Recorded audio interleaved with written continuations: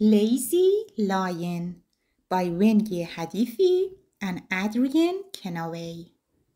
When the first clouds appeared above the hot African plains, Lazy Lion roared.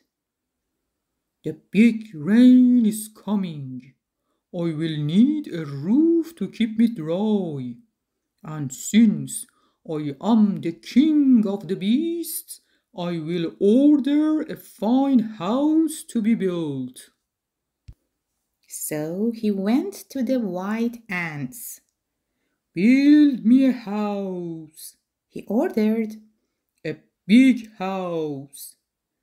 The white ants built a palace of towers and turrets and chimneys and spires. But Lazy Lion was too big to fit through the door. I won't live in the earth, said Lion crossly. So he went to the weaver birds. Build me a house, he ordered. a big house. The weaver birds built a nest of grasses and palm leaves and soft fluffy seeds, and it hung from the branch of a thorn tree. But Lazy Lion was too heavy to reach the door. I won't live up a tree, said Lion crossly. So he went to the ant bears. Build me a house, he ordered. a big house. The ant bears dug a huge hole with many rooms and caverns and tunnels and caves. But it was damp and so dark that Lion couldn't see anything. I won't live underground, said Lion crossly. So he went to Honey Badger. Build me a house, he ordered. a big house. Honey Badger found a hollow tree stump and ate all the bees and honeycomb inside it. And clean it as clean, and Lion climbed inside. But his head stuck out of the hole at the top and his tail stuck out of the hole at the bottom. I won't live in a tree stump, said Lion crossly. So he went to Crocodile. Build me a house, he ordered. a big house. Crocodile found a cave in the river bank and swept it with his tail, and Lion walked in and went to sleep. But in the night the cave filled up with water from the river.